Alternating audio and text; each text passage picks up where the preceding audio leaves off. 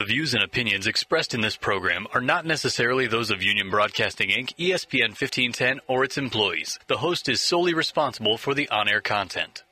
The views expressed in this program are for informational purposes only and do not constitute investment advice. Investing in ETFs involves risk, including the potential loss of principal. Any past performance figures discussed are not necessarily indicative of future results. Visit etfstore.com for more information. Now it's time for the ETF Store Show. The investment pros at the ETF Store discuss everything you need to know about exchange-traded funds and the world of investing. Whether you're an investing expert or just starting out, Nate and Conor will help you get up to date on what's happening on Wall Street and show you how exchange-traded funds can help lower your investment costs, reduce your tax bill, and allow you to take advantage of investment opportunities around the world. And now, the host of the ETF Store Show, Nate Geraci. Good morning, everyone. Welcome to the ETF Store Show. Nate Geraci along with Conor Kelly in studio today. Thanks for tuning in. And as always, if you have questions on anything that we discuss on today's show, or if you would like more information about investing in ETFs, you can call an ETF Store investment advisor today at 877-365-ETFs. That's 877-365-3837. Or you can visit us online at etfstore.com. So today we're going to take a look at how well actively managed mutual funds have been performing. And twice a year, there's a rather interesting report that comes out that offers some wonderful data on mutual fund performance. And I think if you're investing in actively managed mutual funds, this report certainly provides some food for thought. But even if you're not, I think there are some worthwhile takeaways here for every investor. So we'll go through some of the highlights from this report in the first part of the show. And then later, we're going to switch gears and talk about an area of investing that's been generating quite a bit of buzz recently, something called robo-advisors. You may have heard of these. These are online investment platforms where instead of working face-to-face with an investment advisor, everything is done online. And as it turns out, we actually launched our own online investment service last week. It's called iPortfolios. So we'll spend a few minutes explaining what this is and offer a few thoughts on whether a robo-advisor may be a good fit for you. We'll close the show today with our usual weekly market update and ETF spotlight. And as always, if you have questions or comments, you can find us on Twitter, or you can email us at advice@etfstore.com. So let's start today by talking mutual fund performance. And as I mentioned, twice a year, something called the SPIVA scorecard is released. Now, SPIVA stands for S&P Dow Jones Indices versus Active.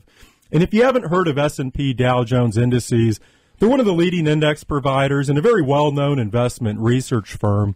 And one of the things they do is they put together this report showing how well actively managed mutual funds have performed versus their benchmark indexes.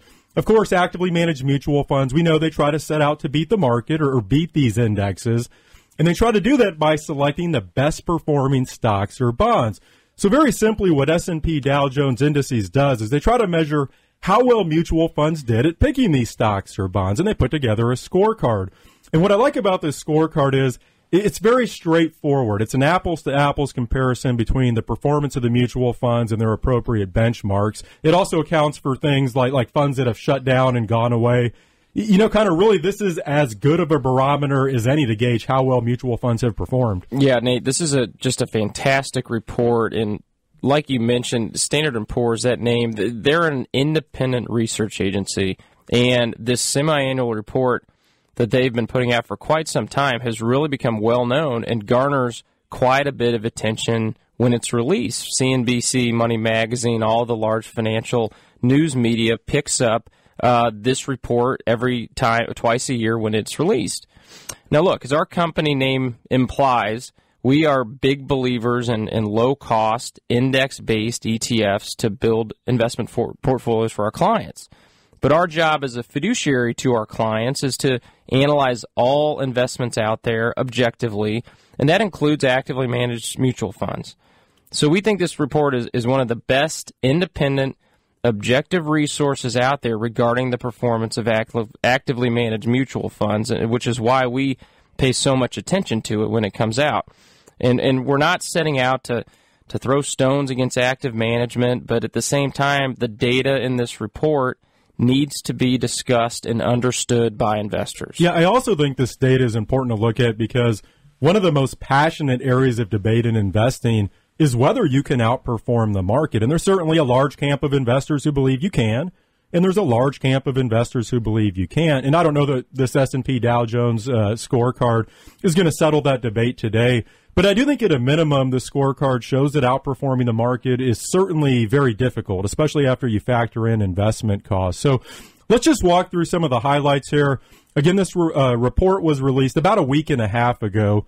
And first of all, I think the headline number from the report was that last year, over 86% of large cap stock mutual fund managers underperformed the S&P 500 index. So the S&P 500 index was up about 13.7% in 2014. So 86% of large cap stock mutual funds return less than that. Now, you know, the great or interesting thing about this scorecard is that they don't just provide data from the past year. They also provide data for 3, 5, and now 10-year periods. So, for example, if you look at the returns from over the past 10 years, 82% of large cap stock mutual funds have underperformed the S&P 500. So 2014 wasn't an aberration. Over the past 10 years, 80% plus of mutual fund managers have underperformed. Yeah, Nate, it doesn't matter almost what time horizon you're talking about, the 1, 3, 5, or 10 years, the numbers are really pretty surprisingly consistent. And the reason why we're talking about the S&P 500 to start this conversation off is because that's what most people are talking about when they turn on the news at night. And when somebody asks, how did the market do today? It's the S&P 500 is what matters to most investors in the U.S. So, again, when looking at the performance of mutual funds who use the S&P 500 as their benchmark, 82% underperformed over the last 10 years. That's less than a 1 in 5 chance of picking a fund that simply matches the return of the S&P 500. So let me put that another way. If you simply owned an S&P 500 index ETF and paid 4 to 8 basis points to do so, you'd have outperformed over 82% of the professional mutual fund managers out there in that large cap space. Well, what's interesting is that it's not just large cap U.S. stocks where mutual fund managers have underperformed. If we look at some of the other fund categories in the report, and I'm not going to go through the entire report here. This thing is 27 pages long. But if we look at a few of the more popular areas that people like to invest in, for example, small cap stocks, well, 88% of small cap stock mutual funds have underperformed over the past 10 years, according to the SPIVA scorecard. International stock mutual funds, 84% have underperformed over the past 10 years. Emerging market stock funds, almost 90% over the past 10 years. And then if you look at a couple of bond categories, over the past 10 years, 95% plus of government long bond mutual funds have underperformed, and 93% of high-yield funds. These are pretty remarkable numbers here. I don't even know where to start with all that data, Nate. I mean, the takeaway to me is the problem of underperforming mutual funds isn't simply limited to the S&P 500 or large-cap U.S. equities. And in fact, all the asset classes you just mentioned, all of them had worse performance than the mutual fund managers going against the S&P 500 over the past 10 years. And in some of these categories, the odds are 1 in 8 or even 1 in 10 or worse that you can find a mutual fund that outperforms its benchmark. And that makes the 1 in 5 odds you get with the S&P 500 almost seem decent. And, Conor, we look at this data twice a year when it comes out, and we're certainly following this every year. But I guess I'm still surprised when I look at the report, because one of the things I think is very noteworthy is that a common refrain you'll hear from mutual fund advisors or mutual fund companies when they talk about active management is that, yeah, they'll typically agree that beating the benchmark in something like large cap U.S. stocks or the S&P 500, that can be difficult. But what they'll tell you is that where active management can really add value is in smaller, less efficient markets like small cap stocks or emerging market stocks. But if you look at the data here, the underperformance is actually worse in these categories. The asset class that sticks out to me is high-yield bonds. This is a category that fits the active management criteria perfectly, right? It's very illiquid. It's not a very transparent market. It's a market that would allow, in theory, a smart manager and his team of analysts to comb through the risky bonds out there and decide which ones to own and which ones to avoid. I mean, on the surface, that makes a lot of sense. But look at the data. It simply does not lie. Over the past 10 years, 93% of actively managed mutual funds in the high-yield bond space underperformed their benchmark. I mean, that's simply remarkable. A bookie would blush if he was providing such lopsided odds to his gamblers. I mean, that's a very one-sided bet in terms of who's going to win most of the time, and it's the house.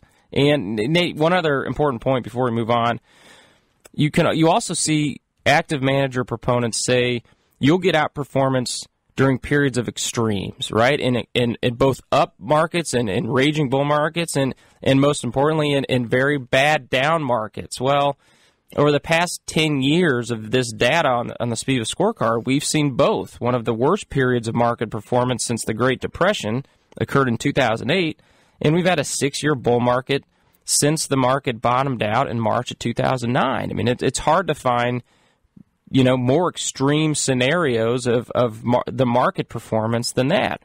And the data we've been discussing has included both the recession of 08 and the recovery since then.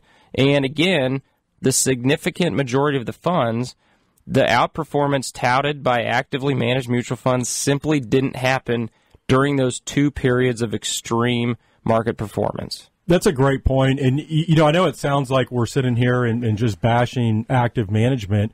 But, again, what we like to do is take a step back and just look at the data. Let's not interject our own thoughts and opinions. Let's look at the black and white data that's out there. And you bring up a good point, Conor, because we talked about looking at some of the less efficient markets like, perhaps emerging market stocks or high-yield bonds, and you don't see the outperformance there. You don't see the outperformance in the very efficient markets like large-cap U.S. stocks.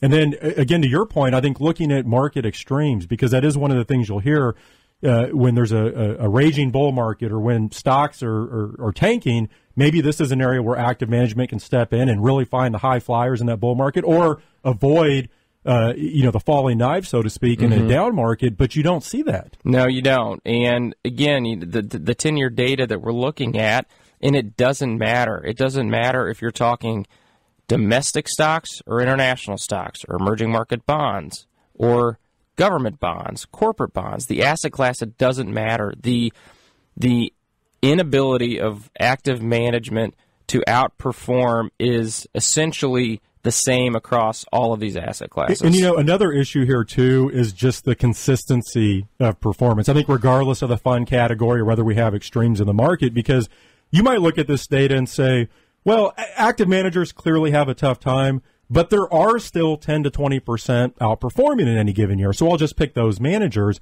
But the issue with this is that the managers who outperform one year tend not to outperform the following year. And as a matter of fact, the New York Times, they had a wonderful piece last week titled, "How Many Mutual Funds Routinely Rout the Market?" I tweeted this out, but they looked at the performance of 2,862 actively managed U.S. stock mutual funds from 2010 to 2014. And the question they asked was, how many of those funds stayed in the top 25% of performance for the entire period? In other words, they weren't even asking which mutual funds outperformed their benchmarks. They were simply asking which funds stayed in the top 25% of performance compared to their peers during this period. And the answer that they came up with in the article was 2. 2 mutual funds out of 2,862 stayed in the top 25% of performance. That's it. That's a pretty amazing stat. That article, and we'll get that piece from the New York Times back out on social media again because it's pretty unbelievable. What that tells me is this: you simply cannot pick outperforming funds in any given year. The reality is it's more attributed to randomness and luck than any particular analysis of the funds or managers that you could possibly do as an investor. Consistently. You cannot.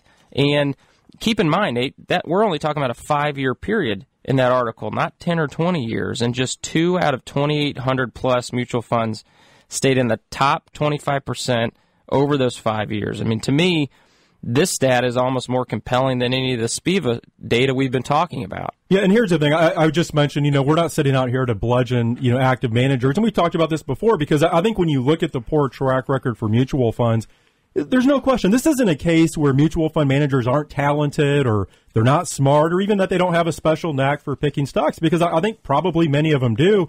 The problem is, one, the average mutual fund charges a 1.3% fee every year. And so the mutual fund managers have to overcome this fee just to equal the benchmark. In other words, they're starting on average in a 1.3% hole that they have to dig out of, and that's not easy to do. And then two, remember, these managers, they are smart and they are talented and they do have a knack for picking stocks and bonds. But the problem is they're all competing with each other and they can't all be winners. It's just not possible. If one manager wins, that means another one has to lose. Conor, I'm a big college basketball junkie. I certainly enjoyed watching the NCAA tournament here over the weekend. But I kind of compare this to the NCAA tournament, and it'd be like, if you think about mutual fund managers, it'd be like if the NCAA tournament was filled with 64 teams, all as good as Kentucky.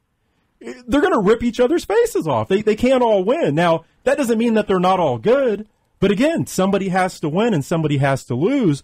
And unfortunately for investors, when it comes to actively managed mutual funds, because these funds do tend to charge higher fees, and because these managers are typically pretty good and they beat each other up, it actually ends up being the mutual fund investor who loses the majority of the time. And I think that's what we see in the SPIVA scorecard. Yeah, Nate, that was very well explained, because you have to look at this data objectively as an investor. And if you or your advisor are still using actively managed mutual funds, you need to take a hard look as to why and what the reasoning is and what the thesis is to be able to attempt to pick the funds that are going to perform well or outperform. And the reality is many investors have already made this decision for themselves. Just look at the fund flows from 2014. And I know I mentioned this a few weeks back on the show, but it bears revisiting. In 2014, ETFs brought in over $241 billion in the U.S., shattering the previous annual record of $188 billion. Actively managed mutual funds, completely different story. They lost, mind you, $100 billion in assets, $98.4 billion to be precise. That is just a massive discrepancy from the year that ETFs had. So at the end of the day, there's no more clear data in support of index products than investors voting with their hard-earned dollars. Yeah, and I think what the data tells us is that instead of focusing on active managers and trying to pick the right active managers, what you want to do is focus on the things you can control. Investment costs, taxes, the allocation in your portfolio. These are the things that are going to drive long-term investment returns. And I think to your point, that's why you are seeing investors flock to index-based products like ETFs. All right, let's take a break, and when we come back, we're going to shift gears and talk about an up-and-coming area of the investment advice world. And you may have heard of these, something called robo-advisors. These are essentially online websites that allow you to set up an investment account, and then they'll automatically invest you in a portfolio. They'll rebalance that portfolio, and typically do so at a very low cost. And we actually rolled out our own online investment service last week. It's called iPortfolios. So we'll offer some thoughts on robo-advisors, and we'll tell you why we decided to make the jump into this space. We'll do that right after the break.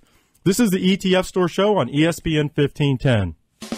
Do stains in your carpet keep coming back and now you're stressing over the high cost to replace it? Then you need to call Zero Res. Their carpet cleaning process does not use soaps or toxic chemicals, which all leave behind residues that attract more dirt immediately. This zero residue technology will not only have your carpets looking great, it also extends the life of your carpet. Check them out online at ZeroResKC.com or call 816-425-3655 and schedule your cleaning today. It's a fact that most any day can be a special day for someone. A birthday, an engagement, an anniversary, a promotion, or an I love you day.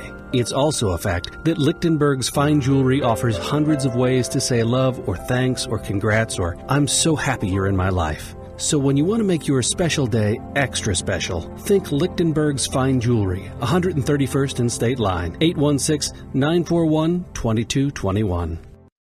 You want more exposure locally and nationally for you or your company? if you want to build your brand and reach more potential customers, then you need J-Grow Media. J-Grow Media is a full-scale consulting firm that can help you with all your media relations, PR, and public affairs efforts. J-Grow Media can also help your business with any marketing, mobile app development, digital media, SEO, or content marketing needs. Grow your brand in an affordable way. Check out jgrowmedia.com today. There's a revolution occurring in the investment world. Exchange-traded funds, which have been called the next-generation mutual funds, can help lower your investment costs, reduce your tax bill, and increase your investment options. This is Nate Geraci with the ETF Store, an investment advisor located right here in Kansas City. Call us toll-free at 877-365-3837 or visit us online at etfstore.com.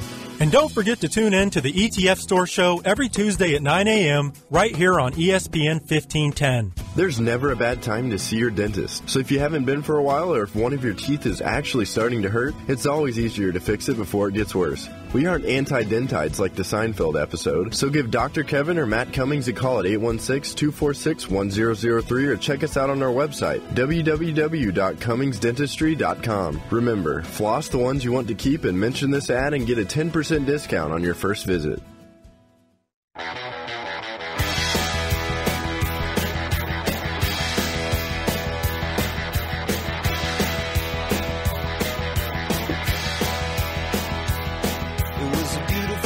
Welcome back to the ETF Store show. Nate Geraci along with Conor Kelly live in studio this morning.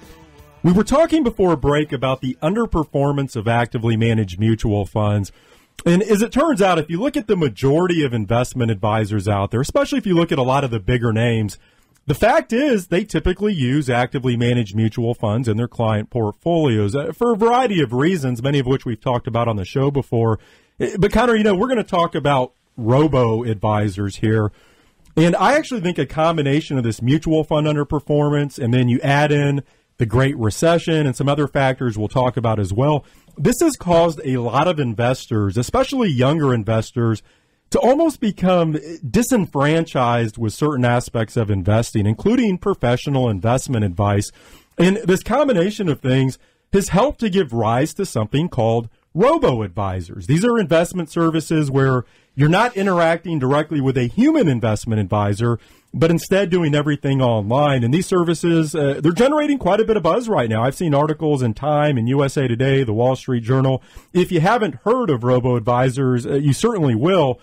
And we actually launched our own robo-advisory service last week. It's called iPortfolios. We'll tell you a little bit more about that here in a moment. But Conor, our industry, without question, is undergoing some significant changes right now. There's no doubt about that. And we spent the first part of the show talking about the shift from actively managed mutual funds to ETFs. And the analogies with the tech space have been common with the growth of ETFs. So we've had commentators, that have called ETFs the next generation investment tool. Other commentators have compared ETFs to digital music or iTunes, and actively managed mutual funds have been compared to the outdated cassette tapes. Well, a similar technological advancement is also happening in the investment advice space with the explosion of so-called robo-advisors. And Nate, you mentioned the Great Recession, and again, like we talked about in the first segment, in combination with the mutual fund underperformance, this has caused investors to really start questioning the fees that they were paying for their investments and their advice. All of these factors led to the rapid growth of ETFs. Well, additionally, investors are also looking not only at the expenses they pay for their investments, but also taking a harder look at the costs of their investment advice, which has resulted in the recent uptick in robo-advisors. So let me explain the term first, as it's likely something you've heard of in the financial news over the past year. Robo-advisors, generally speaking, are online, automated investment platforms offering professionally managed model portfolios, but without the individual human advisor. The typical process is completing a risk tolerance questionnaire, which helps the platform determine how aggressive or conservative your investment should be, and a model portfolio is recommended to you based on your answers to these questions. The advisory fees on these platforms are usually significantly lower than what you would find in a traditional advisory firm. And to the points you made earlier, with the renewed focus of fees from investors from all angles, not only what they're owning, but how they're owning it and how they're getting their advice has put a lot of recent essentially excitement behind this robo-advisory space. Yeah, there are several keys here with these robo-advisors, and no question, I think first and foremost, as you mentioned, Conor, cost is certainly one of those factors. It's clearly one of the biggest factors. Most robo-advisors are using low-cost ETFs, and then the service itself, so the investment advice itself, is typically much cheaper than working with a human advisor. So think about it like this. If you're using a human investment advisor and they charge, let's say, 1% each year, and then they're investing you in actively managed mutual funds that charge, let's say, another 1% each year, well, that's 2% each year that you're paying. Well, these robo-advisors are charging maybe 1/3% or 0.5%, and then they're using ETFs that cost 0.1%. So if you add all that up, all in, you're maybe paying 0.5% total instead of 2% total. That's a big difference. And then the other thing is that these services automatically invest your money. They automatically rebalance your portfolio. It's all automated, and you have full visibility to everything online. It's computer programs doing the work behind the scenes. In the websites that you visit, that you interact with, these are all very intuitive. They're easy to navigate. They look good. They're mobile compatible.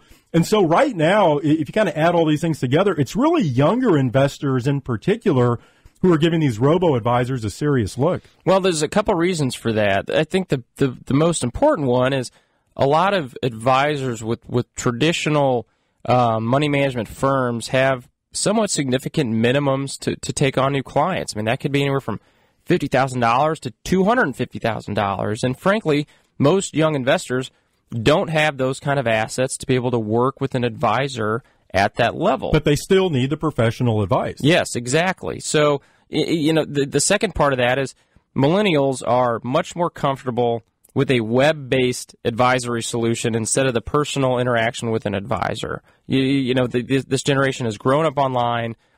Social media, I mean, that is not a hurdle to most younger investors to have a web-based solution. And finally, look, some investors, frankly, have a simple financial picture and don't require the specific and tailored investment advice and financial planning advice that comes with an individual advisor relationship. Yeah, so we're very excited about this here at the ETF Store. As I mentioned, we did launch our own online investment service last week. It's called iPortfolios. You can find it at iPortfolios.com. And the reason we did this was primarily because we wanted to have a better way to service younger investors, as well as investors who maybe just don't need or want a full-service investment advisor, but they do still want professionally managed portfolios. And through iPortfolios, we offer a lineup of our ETF Store portfolios. These are comprised of low-cost ETFs. There's automatic rebalancing, and everything is done online, from account setup to tracking performance. And by the way, your account is set up at TD Ameritrade, one of the largest brokerages in the country.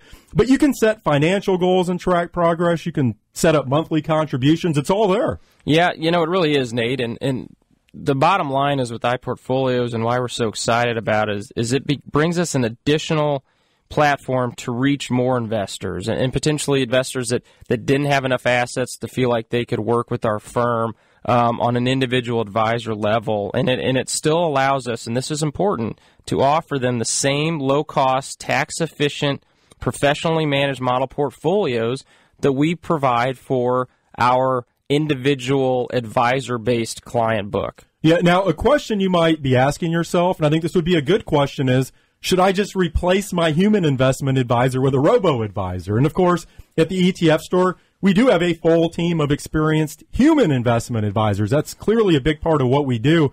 But the way we view this is that there's a place for both. And ultimately, the answer to whether you should use a human advisor or a robo-advisor is it depends. Because regardless of what an investment advisor may tell you, not everyone does need a full-service investment advisor. It's really going to depend on your situation. Yeah, it absolutely comes down to your individual, unique situation. And there are a bunch of questions you can ask yourself rhetorically to maybe get to that answer, because the robo-advisor is certainly not for everybody. Do you have considerable investment assets? Do you require retirement planning or college forecasting analysis? Are you retired or about to retire? and need help determining the optimal strategy to withdraw your funds? Do you have other financial planning needs, such as risk management products like life insurance, disability insurance, or long-term care insurance? Quite frankly, many investors still prefer to work with an advisor face-to-face and would never dream of utilizing a robo-advisor. But for younger clients, the online-based platform is not seen in a negative light. So again, it comes down to your particular situation and what you require out of your advisory service. Yeah, and I think what it boils down to, just listening to your questions there, Conor, is if you have a more complex financial situation, if you do need full retirement forecasting and financial planning and help with the sort of things that you pointed out, well, it probably is going to make more sense for you to deal face-to-face with an investment advisor who can offer all of those things. If perhaps your financial situation is not quite as complex, maybe you don't have an enormous investable asset balance to put into the markets, well, I think a robo-advisor can be a great fit. Yeah, absolutely. It's really comes down to, I think, complexity is the best word to help explain what option might be best for your situation, because the individual financial planning services and forecasting and risk-based services, college planning, all of that is something that we offer our individual advisor clients. However, when you're on iPortfolios or another robo-advisor solution, you are simply paying for the management of those funds and nothing else. And for some investors, that's all they need. Now, something else that I think would be a good question to ask in determining whether to use a human advisor or a robo-advisor is, how do you react to the financial markets? Because, think about it like this. If the market suddenly tanks, are you prone to panic and sell everything, or do you maintain an even keel? Because a robo-advisor isn't going to stop you from moving your money out of stocks. And I actually think one of the biggest values a human investment advisor provides is that they can help guide you through both turbulent markets and good markets and make sure you're staying on course. This might be the most important factor out of all of them in determining if a robo-advisor is a good potential fit for you as an investor, because, Nate, you're exactly right. I mean, the emotions of investing, the behavioral finance side of our job, and one of the most important roles I have as an advisor is to keep my clients from making emotional decisions, to, quote unquote, talk them back from the ledge when things get tough in the market. And if you have to be honest with yourself, if you're prone to pulling your money in and out of the market and making emotional decisions as an investor, then a robo-advisor likely isn't the best solution for you. Well, again, if you'd like to check out our online investment service, again, it's called iPortfolios. You can visit iPortfolios.com, and you can look at all of the tools for free just by entering an email address and password. You don't actually have to set up an investment account or fund an account. So if you just want to see how the service works and whether it's a good fit for you, you can do that for free. There's absolutely no obligation, and we promise not to send you a bunch of marketing emails either. So, again, that website is iPortfolios.com. All right, let's take a break, and when we come back, we'll have our weekly market update. This is the ETF Store Show on ESPN 1510. Want a more beautiful, livable home? Talk to Schlegel Design Remodel. No one offers more ways to add value to your home while saving you money. I'm Jake Schlegel. We have services for every need, like our popular one-week bath and express custom kitchen remodels, completed in a lot less time for a lot less money. We also offer professional handyman services for chores around your home. Whatever your needs, call Schlegel Design Remodel, 816-361-9669, or go to remodelagain.com today. There's a revolution occurring in the investment world. Exchange-traded funds, which have been called the next generation mutual funds, can help lower your investment costs, reduce your tax bill, and increase your investment options. This is Nate Geraci with the ETF Store, an investment advisor located right here in Kansas City. Call us toll-free at 877-365-3837 or visit us online at etfstore.com. And don't forget to tune in to the ETF Store Show every Tuesday at 9 a.m. right here on ESPN 1510. When refinancing a mortgage, all of the numbers can become confusing. With First Mortgage Solutions, you only need to remember 2, 500, and 0. $500 is the amount our average customer saves every month after refinancing, and 0 is the number of loans we've ever done that have ended up in default. At First Mortgage Solutions, business is based on dollars and cents, saving you dollars with loans that make sense. For more information, call 816-778-7000 or apply online at firstmortgagekc.com. NMLS number 244476. Hi, this is David Van Oy of the Van Oy Group at Reese & Nichols Realtors. Thanks for listening to my friends at the ETF Store. When making decisions about buying or selling a home, you need first someone who is knowledgeable and someone you can trust. With 9 years of experience and over $40 million in residential sales, I would love an opportunity to apply for that job. If you would like more information on a specific home or a property evaluation in Missouri, call 536-SOLD. In Kansas, call 259-HOME or go to our website, thevanoygroup.com. Tired of running around town trying to find the best products for your business? Regal Distributing can help. With over 9,000 stock products in categories like food service packaging, professional facilities, office supplies, and sustainable janitorial solutions, you'll be sure to find what you need at Regal. Visit us on the web at getregal.com or call locally at 913-894-8787. And don't forget to check out Regal's state-of-the-art showroom and training center located off 435 and K-10 Highway. Go with the local partner you can trust. Go with Regal, distributing service and solutions since 1955.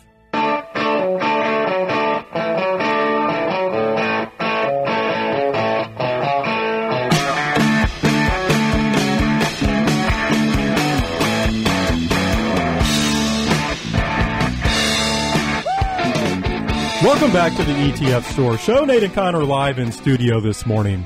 Now it's time for our weekly market update. And now it's time for this week's market update. Tune in every week as the ETF Store brings you the information you need to know on the financial markets. A big week for just about every major asset class last week. The Spider S&P 500 ETF was up 2.25%. The Vanguard Developed Markets ETF was up over 4%, and the Schwab Emerging Markets Equity ETF was up 3 2/3% for the week. Looking at bonds, the iShares 7 to 10-year Treasury bond ETF was up 1 2/3%. And then finally, looking at some alternative investments, the iShares Gold Trust was up nearly 2.5%. The Rogers International Commodity ETN was up 1 1/3%. And the Vanguard REIT ETF was up 5 2/3% for the week. And it's interesting, the market was sort of treading water the first part of last week. And then what happened was that on Wednesday, the Fed released their policy statement. And everyone in the markets was watching to see if they would remove the word patient from the statement. In previous statements, the Fed had said that they would remain patient in raising interest rates. Well, interestingly, they did remove this word patient from the statement, which does open the door up for interest rate increases. But they also made it clear that economic growth and the labor markets still aren't where they want them to be, and inflation isn't where they want it to be. And so the long story short is that the markets interpreted this statement as dovish overall, which was bullish for stocks and other investments last week. Yeah, we covered this quite a bit last week, actually, Nate, in terms of when the Fed could and would possibly raise rates. And the statement was bullish for the markets because most viewed it as leaving the door open to pushing the rate hike later in the year.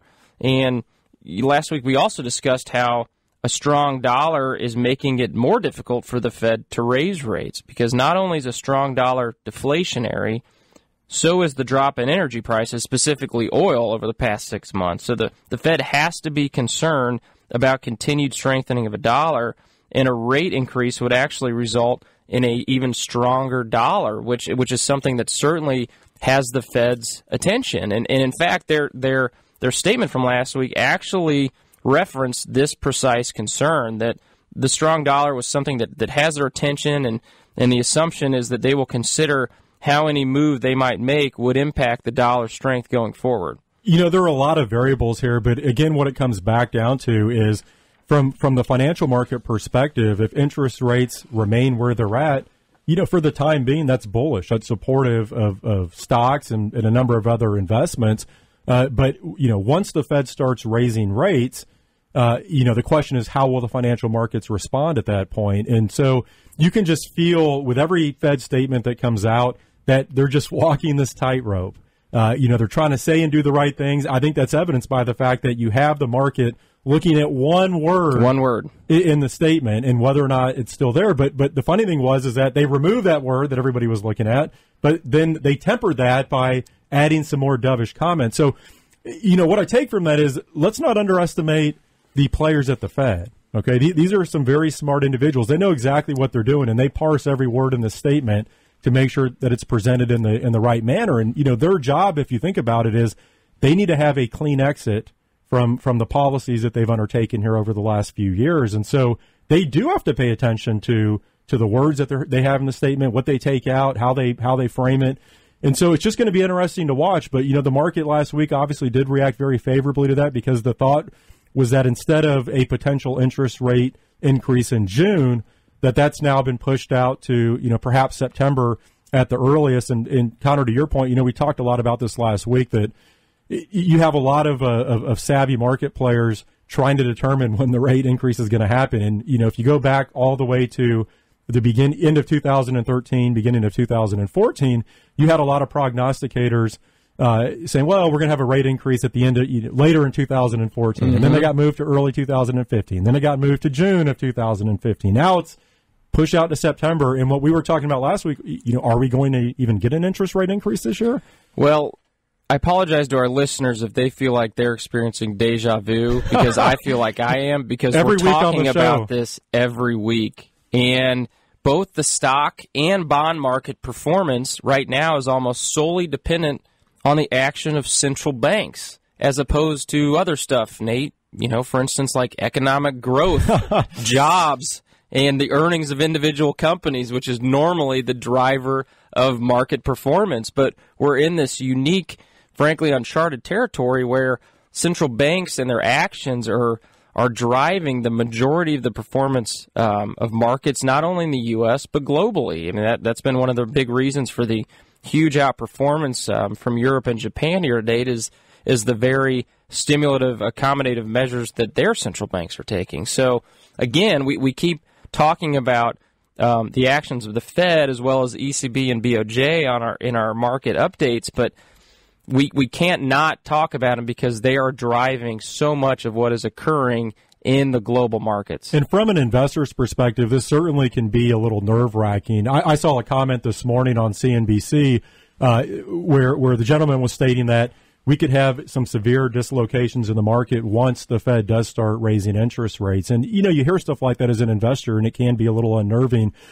What this comes back down to, it's diversification. You have to have a plan in place, and you have to have a diversified portfolio. And I always use the example, we talked a lot about this at the beginning of the year. Go back to 2014 and look at bonds. Everybody was predicting this interest rate increase, never came to fruition. And look what had one of the best performing years. It was longer duration bonds. But, my point is we sit here today, nobody knows exactly how this is going to play out, even the Fed. And even though they are extremely smart and talented, as I mentioned earlier, they don't know exactly what's going to happen once they start raising interest rates. And so as an investor, the key here is you do want to have a plan and you want to stay diversified. You don't want to have all your eggs in one basket. If you've loaded up on U.S. stocks, certainly they've had a tremendous run. Well, make sure you rebalance down to where that allocation should be for your situation.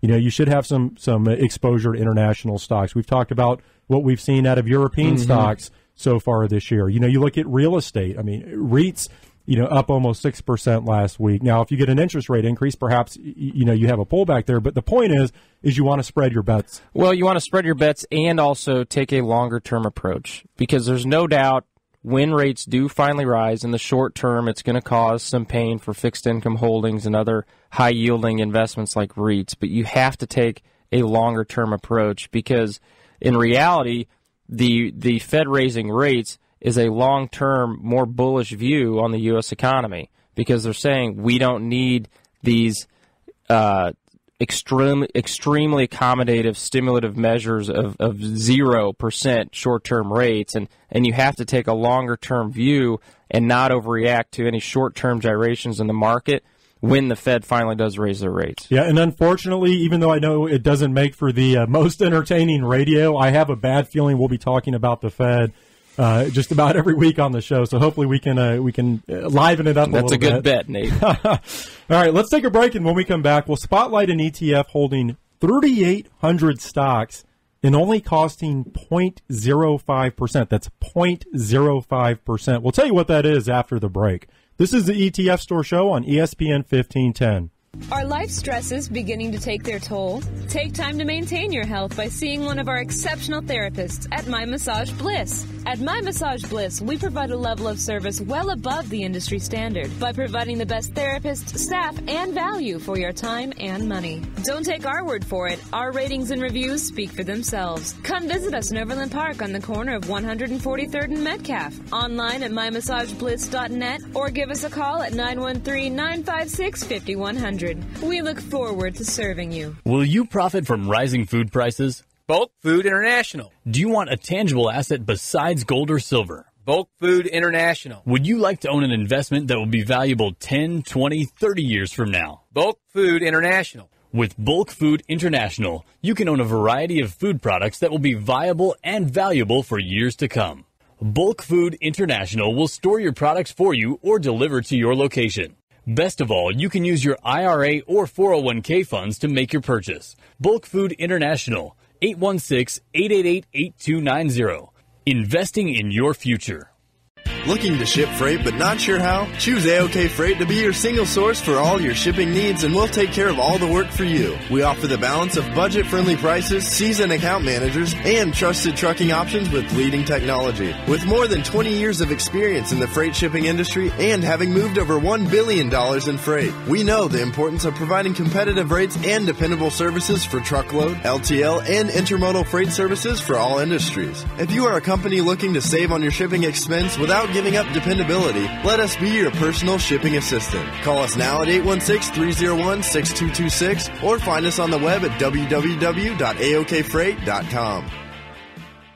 Typical estate planning is transactional, focused solely on money, offering cookie-cutter documents, resulting in plans that do not address what is truly important to you and your loved ones. Bridge Builder's unique planning process focuses on the three dimensions of family wealth: financial, what you own; human, who you are; and intellectual, what you know. Bridge Builder, plans for life, architects at protecting and perpetuating family wealth for generations. Please contact Bridge Builder for a free consultation at 913-956-3984. For those of you who haven't heard, the oldest building in Kansas City has the newest rooftop deck. Kelly's Westport Inn's rooftop deck has a full-service bar, TVs, bathrooms, lots of fans, and an awesome view of Westport. Kelly's has a weekday happy hour Monday through Friday from 3 to 7. They also have live music every Friday and Saturday night. Come enjoy tunes from bands like Lost Wax, Flanagan's Right Hook, and Michael Beer's band. Every city has a place where the elite gather for witty conversation over trendy cocktails. In Kansas City, that place is definitely not Kelly's. For more information, go to kellyswestportinn.com. Has it been a while since you or your financial advisor reviewed the investments in your portfolio? With today's ever-changing global economy, it's become more critical than ever to make sure your portfolio is on track. Whether you're managing your own investments or using an advisor, it never hurts to get a second opinion. At the ETF Store, we provide free consultations on your portfolio. We'll highlight the strengths and weaknesses and tell you exactly what you're paying for your investments. This is absolutely free. There's no obligation. Just give us a call at 816-363-3837 or click on the free consultation button at etfstore.com.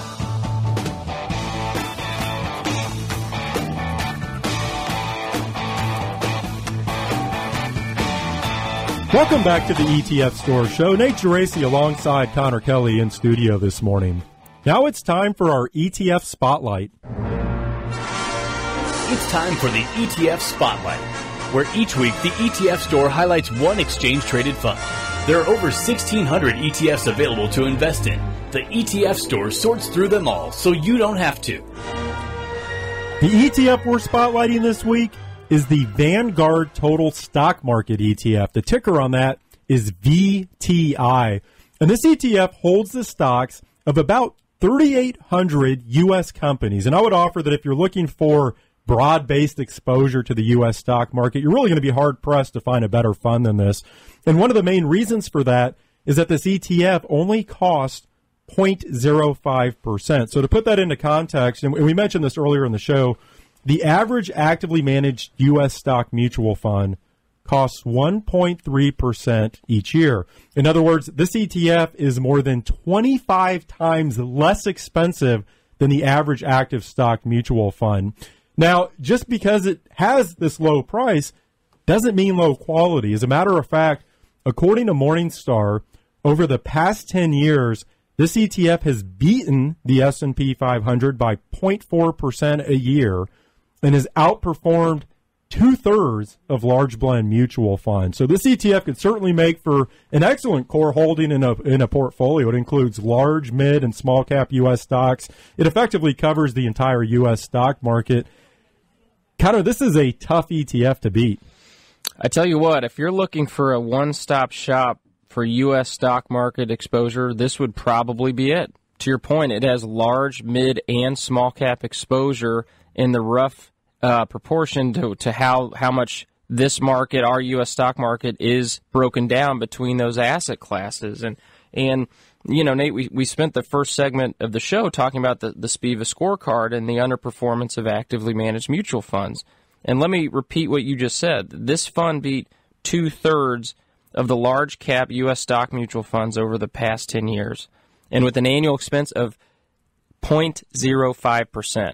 Let me put that a different way. For every $10,000 you invest in this fund, it costs you $5 a year. Compare that to what you said the average was for actively managed mutual funds, 1.3%.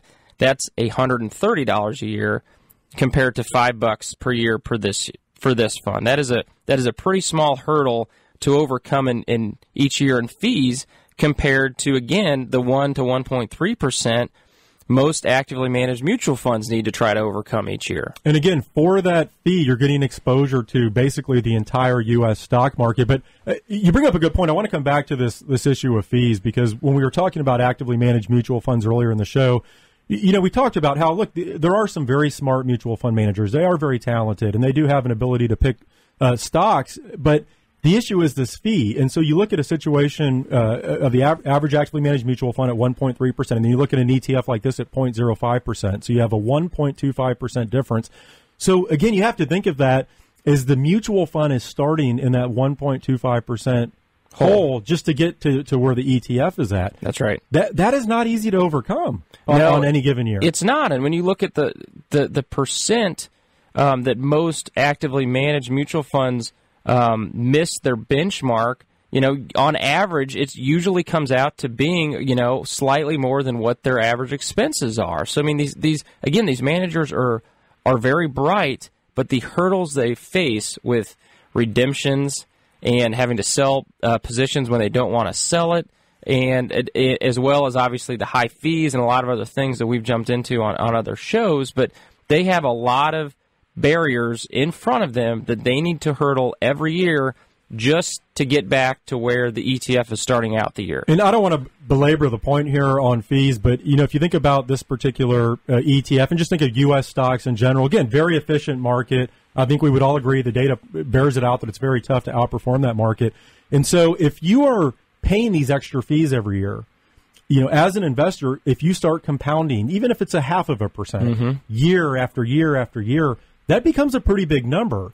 And so you have to pay attention to fees like this. And, you know, I think, Conor, we talked in the second segment about robo-advisors, and we mentioned our iPortfolios offering. And as it turns out, this particular ETF is one that we offer on iPortfolios. And the reason we do is because of the cost primarily. That we can get this broad-based exposure to the U.S. stock market, cover large, mid, and small cap U.S. stocks, and do so for 5 basis points. Yeah, it provides great, inexpensive, tax-efficient exposure and very closely tracks its benchmark.